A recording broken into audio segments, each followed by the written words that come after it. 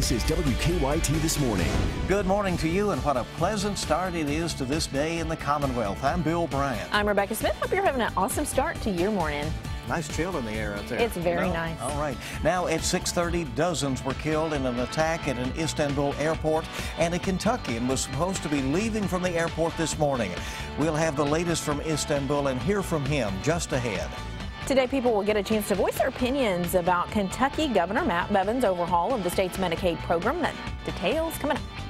And a pastor accused of coming to Kentucky to try to have sex with a child has been found dead in Georgia. That and more on WKYT This Morning. There is a bit of a chill in the air, especially central and northern zones early this morning. It looks great outside. Then we hit the afternoon. Still fantastic day, 79 degrees, a lot of sunshine. How long does it last? I'll answer that and also show you a few rumbles for the weekend. That's coming up. All right, let's get everybody to the latest news now. Well, flight operations have resumed at Turkey's largest airport. Officials there in that country are trying to figure out what led to a deadly attack on the country's largest airport. Dozens were killed and more than 140 injured when at least 3 suicide bombers blew themselves up at Istanbul's international airport yesterday. Turkish officials say ISIS was involved. Tina Kraus has the latest. This video posted on social media appears to show the moment one of the explosions tore through Turkey's largest airport Tuesday. Shortly before the blast, Turkish officials say assailants armed with AK-47s opened fire at the entrance of the international terminal. This footage appears to show an officer taking one of them down moments before the suspect blew himself up. Outside the airport, frantic passengers ran to safety as emergency crews rushed in to help the wounded. One guy had holes in his back from shrapnel, or from glass. Others rushed to a nearby hospital where victims were being treated. This Turkish man was desperate, looking for his mother, as distraught relatives wailed behind him. While there's been no claim of responsibility, federal officials tell CBS News the incident has all the hallmarks of an ISIS attack. Speaking from Aspen, Secretary of State John Kerry says attacks like these are a sign the militant group is getting weaker. We have to get it right 24/7, 365. They have to get it right for 10 minutes or 1 hour. If you're desperate and if you know you're losing and you know you want to give up your life, then obviously you can do some harm. Officials in Turkey are assessing the damage at the airport as the investigation continues to unfold. Tina Kraus, CBS News, London. The vast majority of victims in the attack were Turkish nationals. Turkey has been on high alert following several recent bombings, including 2 in Istanbul that have been blamed on ISIS. Well, back here in Kentucky, the public will get a chance today to voice concerns or ask questions about Governor Matt Bevin's proposal to overhaul the state's Medicaid program. Big meeting in Frankfort on that this afternoon. Yeah, and the hearing today comes as state officials are hearing public input on the overhaul. They heard some of that in Bowling Green yesterday. Mark Barber is joining us live from Frankfort with more on today's meeting. Good morning, Rebecca. Governor Matt Bevin's plan to overhaul Medicaid in Kentucky was slammed by critics during its first public hearing yesterday. Now, there were about 22 people who spoke at Western Kentucky University. They think that the proposal is disastrous. They are now calling on Bevin to scrap his plan or to completely go back to the drawing board. The governor's proposal would require healthy adults to start paying small monthly premiums. The Secretary of Health and Family Services says change is needed, though, because Medicaid is costing Kentucky. Taxpayers are shelling out millions of dollars a year to fund the expansion of Medicaid. If Bevin's plan to rework the program is approved, people would lose benefits like vision and dental care. They could buy them back through a rewards program that encourages participants to work or volunteer. So we're going to not provide dental care to the individuals who need it the most. Wrong. Those kinds of things are in the My Rewards account to try to encourage individuals to be able to sort of take charge of their own health care as much as possible. Now, if Medicaid officials do not approve Bevin's plan by September, more than 400,000 Kentuckians who are covered under the expansion of Medicaid would all lose their insurance. There are 3 public hearings on this plan. The second will be here in Frankfort in the Capitol Annex building at 1 o'clock this afternoon. Live in Franklin County, Mark Barber, WKYT. All right, Mark, thank you very much. The decision, of course, on this ultimately will be made in Washington. Well, Kentucky's Attorney General and State Auditor will no longer be able to nominate members of the Executive Branch Ethics Commission under a new executive order from Republican Governor Matt Bevin. That order effectively allows Bevin to control all of the appointments to the board assigned to hold his administration accountable. Now, Bevin's spokeswoman says the order simply restores the appointment process to the system that state lawmakers intended.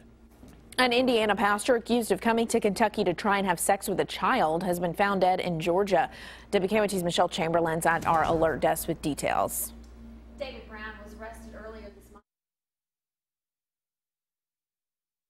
Someone online who he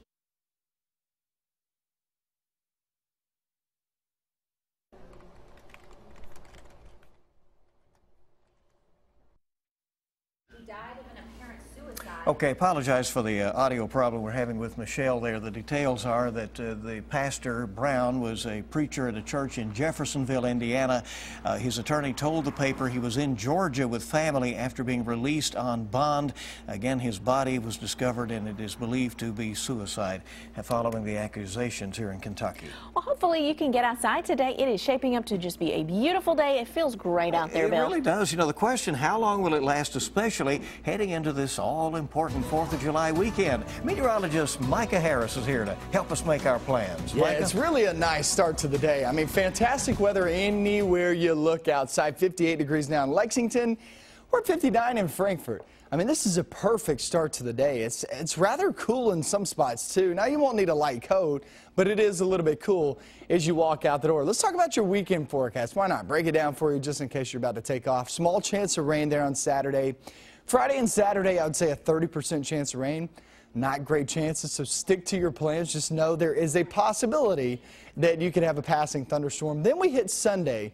Sunday's a better opportunity. It looks pretty stormy there on Sunday and off towards your Monday, too. So those 2 days are really the days to watch it. 60% chance of rain.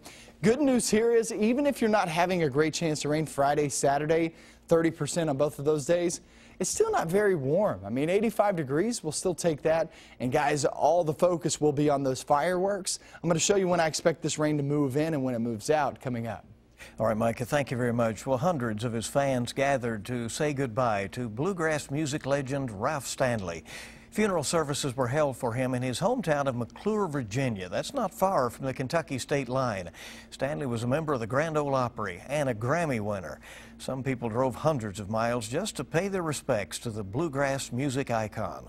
There've been a lot of them going on, and I've followed bluegrass and gospel music my whole life. And I will cherish my dreams with Ralph Stanley and the Carter family. Stanley died last week at the age of 89. A new factory in Laurel County creating new jobs in the area. RJM International used to be based in Cincinnati, but the company's owner decided to move operations to London. The company makes and packages cosmetic products, including nail polish. It comes in 55-gallon drums, 30-gallon drums, and 5-gallon pails. And then we take it from there and put it into all the different bottles. The job is easy enough that anyone really can do it. RJM International hopes to add at least 15 new workers by the end of the week. Well, a judge has approved a settlement that will put Happy Birthday to You in the public domain. A music publishing company has been collecting royalties on that song for years. It has agreed to pay back $14 million to those who have paid to use it. The song was actually written by two sisters from Kentucky, so now it belongs to everybody. Hey, that's how it should be, right? Sing it if you want. Yes, sing it loud. And let's check in now on traffic and see what is happening. Not too many issues to sing about. No, what we did have earlier this morning was a problem on I-75 down around Rockcastle, Laurel County. A tractor trailer caught fire in the overnight hours. That scene is clear. I-75 running well. Normal commute times into Lexington now. And the urban county government's Nicholasville and Manowar live drive traffic camera this morning shows you folks are zipping right along. No reports of any problems at the moment. Remember, you can get the latest traffic and weather info anytime with the WKYT Weather Plus Traffic app. Download that for free in the app or Google Play stores. Do it now so you're prepared when you get out there. We have a lot more news coming up for you on WKYT on your Wednesday morning. Still to come, a high school science project featuring one of America's most famous snacks, still going strong nearly 40 years after the experiment was conducted. I don't know if that's a good thing or a bad thing. The next couple of days, things look great. We hit the holiday weekend off into the 4th of July. Then it gets a little stormy, and I'm going to show you that coming up in your 7-day next.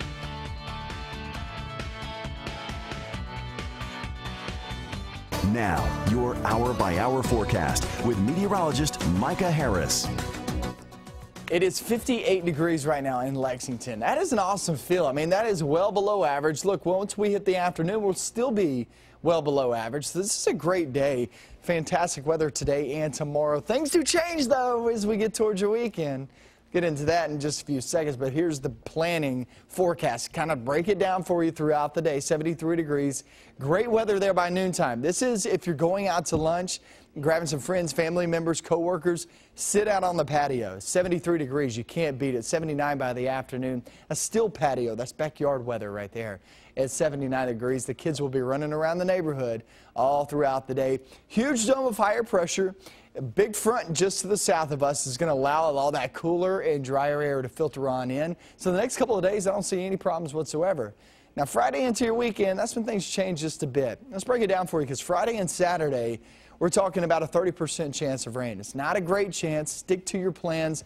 I don't see much of an opportunity to be rained out. You got Lake Fest going on there on Saturday as well, down in Jamestown, that Jamestown area in Russell County of Lake Cumberland. So a lot of firework festivities, a lot of fireworks going off Friday, Saturday and Sunday, and then you get off toward Monday and the big fireworks going on may just be the thunderstorms. It's unfortunate, but you know, that's the way it goes. Sunday and Monday at about 60% chances of rain. So if you're looking to stay dry, if you're looking to plan out when can I head out and try to knock out some of these 4th of July festivities, Friday, Saturday, I don't see many issues. Like I said, there's a 30% chance of rain. It's a small chance.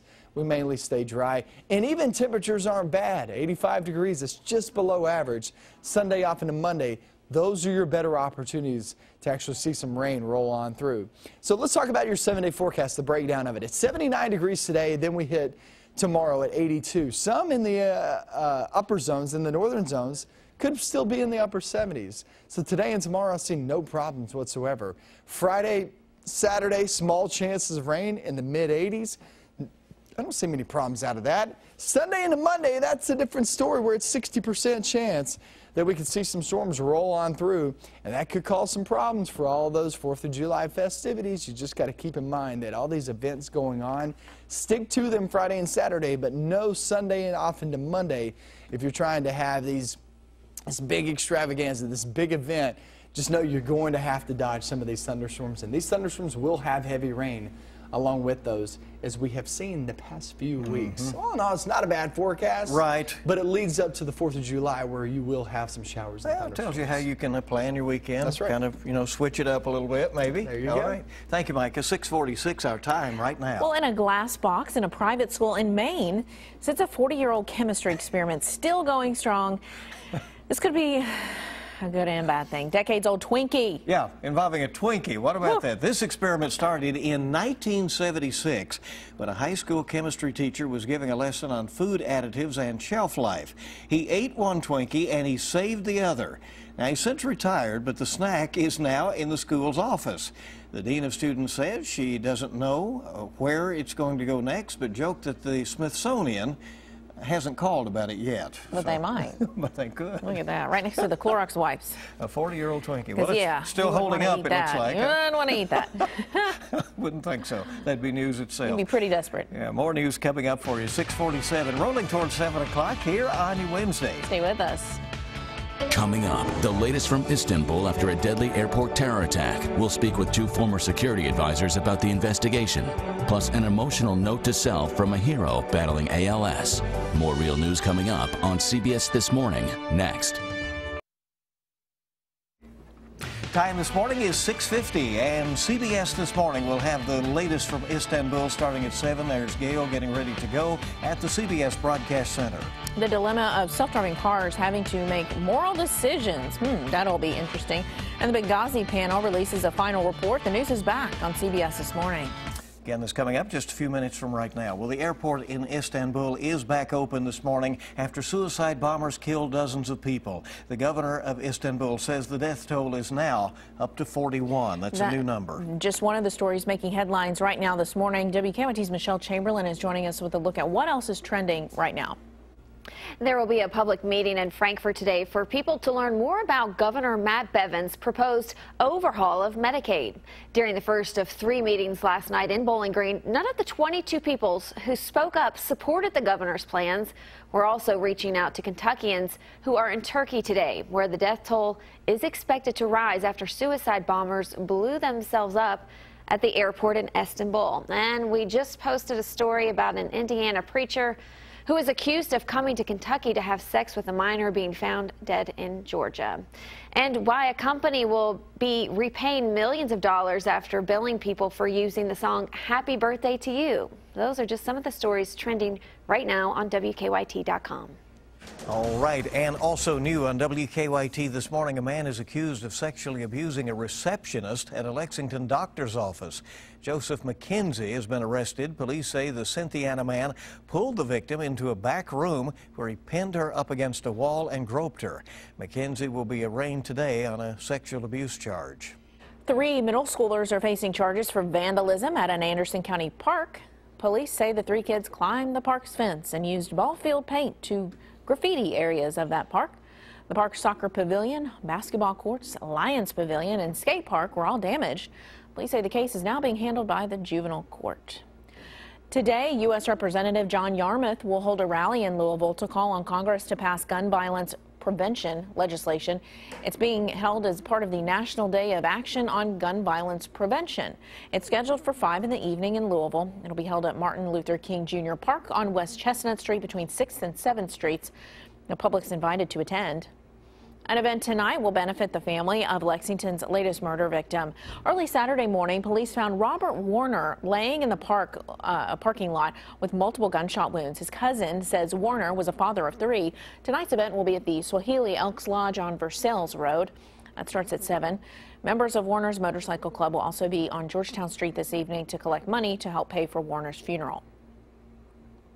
Republican presidential candidate Donald Trump will make a visit to Lexington next month. Sources confirm Trump will speak at a private fundraising event on July 11th at the Aviation Museum of Kentucky.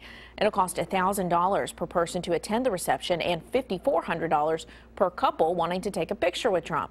This will be Trump's 3rd trip to Kentucky this year, but his first in Lexington. His previous 2 stops were in Louisville. People in Williamsburg, the southernmost city on I-75 in Kentucky, will soon be able to buy alcohol at places other than restaurants after voters chose yes to expanding alcohol sales in the city by an almost 2-to-1 margin. 448 people voted yes to expand sales. 241 voted no during yesterday's special election. Williamsburg already had restaurant-only sales, but this vote now allows packaged alcohol sales in stores. The city's mayor, Roddy Harrison, says expanded sales will help businesses and tourism in Williamsburg.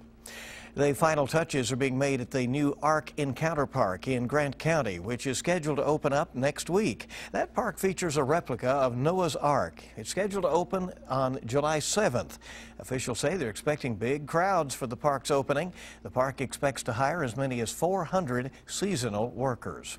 Heads up for drivers in Lexington. The State Roads Department will be doing some work today on New Circle Road. The right lane of the inner loop of the circle will be closed over the railroad between Georgetown Road and Leestown. That work is scheduled to start at 9 o'clock this morning and go until 3 today. Well, it is a big move for an Eastern Kentucky distillery. Kentucky Miss Moonshine is the latest member of the Kentucky Distillers Association. They have joined. The Letcher County Distillery is the 28th member of the nonprofit group. The Kentucky Distillers Association members produce 90% of the world's bourbon. Kentucky Miss Moonshine opened in 2015 in Whitesburg. It is open from Tuesday until Saturday. Its gift shop is open Monday through Saturday, though, by the way. And the ones that have had the tiff with UK Thank over the you. shirts. Yes, I was about to say we need to mention wondering that. about that. Yeah, so that's kind of still all being worked out in court. All right, it's 6:55 right now. We'll check in now with Micah. And it looks pretty good as you're about to walk out the door. Defender radar network, nothing going on. A couple of clouds here and there, especially down south where we've had them overnight. Should be fading away for the most part early this morning. And live sky camera, boy, things look great. So if you're sitting in central northern zones, there's no doubt about it, a lot of sunshine, and that's allowed us to see those temperatures drop below 60 degrees. We're 58 now in Lexington, 60 degrees in Frankfort. And then you go down south, that's where we're holding on to the mid-60s. But all in all, this is a beautiful start to the day. Afternoon, what's it look like? Well, let's go through it. 79 degrees, mostly sunny skies. No problems today. No problems for tomorrow either. I don't see any issues whatsoever. If you're heading out to lunch, sit out on the patio. It's 73 degrees. Or even take the kiddos out to the park today. Off toward the evening hours, that's really nice for grilling out. And then we go overnight and into tomorrow morning. No problems at 57 degrees tomorrow morning. You think it's cool this morning? Just wait till tomorrow morning when a lot of us are getting up and heading out and about. Let's see the breakdown for the 4th of July plans. And for the most part, I don't see any problems whatsoever. We get into your Friday, Saturday. Those are small chances of rain, guys. And so keep to any of your plans Friday and Saturday. I'll tell you this, though. For all the festivities on Sunday off into Monday, that will be a different story. Now, it's not a complete washout. You will get some breaks here and there. But those are pretty good chances of rain at 60% both Sunday off into Monday. So trying to do those fireworks, it might be a little difficult to do that. Well, if you're having your own little private get-together, maybe move that back earlier in the weekend. Right, it absolutely. Might make sense if it's outdoors. Siri's trying to contribute to the conversation. Oh, okay. Well, hello, Siri. She does that from time to time. Nobody's more up-to-date than you to start your day. Thank you so much for being on WKYT. Have a good one.